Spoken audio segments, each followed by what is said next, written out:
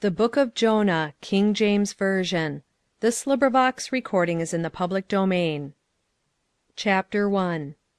Now the word of the Lord came unto Jonah the son of Amittai, saying, Arise, go to Nineveh, that great city, and cry against it: for their wickedness is come up before me.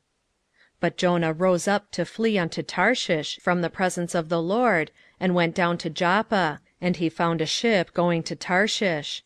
So he paid the fare thereof, and went down into it, to go with them unto Tarshish from the presence of the Lord. But the Lord sent out a great wind into the sea, and there was a mighty tempest in the sea, so that the ship was like to be broken.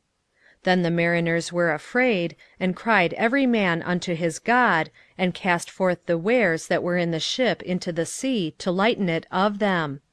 But Jonah was gone down into the sides of the ship, and he lay, and was fast asleep. So the shipmaster came to him, and said unto him, What meanest thou, O sleeper? Arise, call upon thy God, if so be that God will think upon us, that we perish not. And they said every one to his fellow, Come, and let us cast lots, that we may know for whose cause this evil is upon us. So they cast lots, and the lot fell upon Jonah. Then said they unto him, Tell us, we pray thee, for whose cause this evil is upon us. What is thine occupation? And whence comest thou? What is thy country? And of what people art thou? And he said unto them, I am an Hebrew, and I fear the Lord, the God of heaven, which hath made the sea and the dry land. Then were the men exceedingly afraid, and said unto him, Why hast thou done this?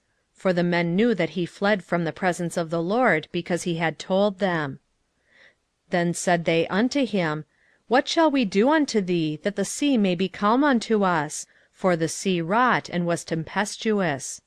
And he said unto them, Take me up, and cast me forth into the sea: so shall the sea be calm unto you: for I know that for my sake this great tempest is upon you. Nevertheless the men rowed hard to bring it to the land: but they could not: for the sea wrought, and was tempestuous against them. Wherefore they cried unto the Lord, and said, We beseech thee, O Lord, we beseech thee, let us not perish for this man's life, and lay not upon us innocent blood: for thou, O Lord, hast done as it pleased thee. So they took up Jonah, and cast him forth into the sea: and the sea ceased from her raging. Then the men feared the Lord exceedingly, and offered a sacrifice unto the Lord, and made vows. Now the Lord had prepared a great fish to swallow up Jonah: and Jonah was in the belly of the fish 3 days and 3 nights. Chapter 2. Then Jonah prayed unto the Lord his God out of the fish's belly, and said, I cried by reason of mine affliction unto the Lord, and he heard me. Out of the belly of hell cried I, and thou heardest my voice. For thou hadst cast me into the deep, in the midst of the seas: and the floods compassed me about: all thy billows and thy waves passed over me. Then I said, I am cast out of thy sight: yet will I look again toward thy holy temple. The waters compassed me about, even to the soul: the depth closed me round about, the weeds were wrapped about my head. I went down to the bottoms of the mountains: the earth with her bars was about me for ever. Yet hast thou brought up my life from corruption, O Lord my God. When my soul fainted within me, I remembered the Lord: and my prayer came in unto thee, into thine holy temple. They that observe lying vanities forsake their own mercy. But I will sacrifice unto thee with the voice of thanksgiving: I will pay that I have vowed. Salvation is of the Lord. And the Lord spake unto the fish, and it vomited out Jonah upon the dry land. Chapter 3. And the word of the Lord came unto Jonah the second time, saying, Arise, go unto Nineveh, that great city, and preach unto it the preaching that I bid thee. So Jonah arose, and went unto Nineveh, according to the word of the Lord. Now Nineveh was an exceeding great city of 3 days' journey. And Jonah began to enter into the city a day's journey, and he cried, and said, Yet 40 days, and Nineveh shall be overthrown. So the people of Nineveh believed God, and proclaimed a fast, and put on sackcloth, from the greatest of them even to the least of them. For word came unto the king of Nineveh, and he arose from his throne, and he laid his robe from him, and covered him with sackcloth, and sat in ashes.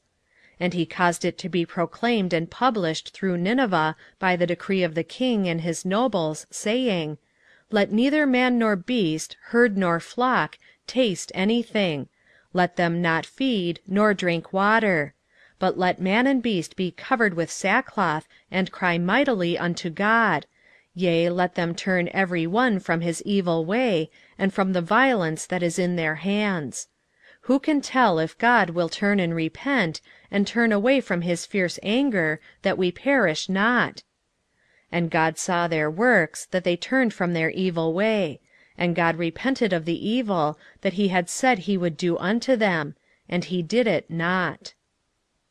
4:1 But it displeased Jonah exceedingly, and he was very angry. 4:2 And he prayed unto the Lord, and said, I pray thee, O Lord, was not this my saying, when I was yet in my country? Therefore I fled before unto Tarshish: for I knew that thou art a gracious God, and merciful, slow to anger, and of great kindness, and repentest thee of the evil. Therefore now, O Lord, take, I beseech thee, my life from me: for it is better for me to die than to live. 4:3 Then said the Lord, Doest thou well to be angry? So Jonah went out of the city, and sat on the east side of the city, and there made him a booth, and sat under it in the shadow, till he might see what would become of the city. 4:4 And the Lord God prepared a gourd, and made it to come up over Jonah, that it might be a shadow over his head, to deliver him from his grief. So Jonah was exceeding glad of the gourd. 4:5 But God prepared a worm when the morning rose the next day, and it smote the gourd, that it withered. 4:6 And it came to pass, when the sun did arise, that God prepared a vehement east wind: and the sun beat upon the head of Jonah, that he fainted, and wished in himself to die, and said, It is better for me to die than to live. 4:7 And God said to Jonah, Doest thou well to be angry for the gourd? And he said, I do well to be angry, even unto death. 4:8 Then said the Lord, Thou hast had pity on the gourd, for the which thou hast not laboured, neither madest it grow; which came up in a night, and perished in a night. And should I not spare Nineveh, that great city, wherein are more than 60,000 persons, that cannot discern between their right hand and their left hand, and also much cattle? End of the Book of Jonah.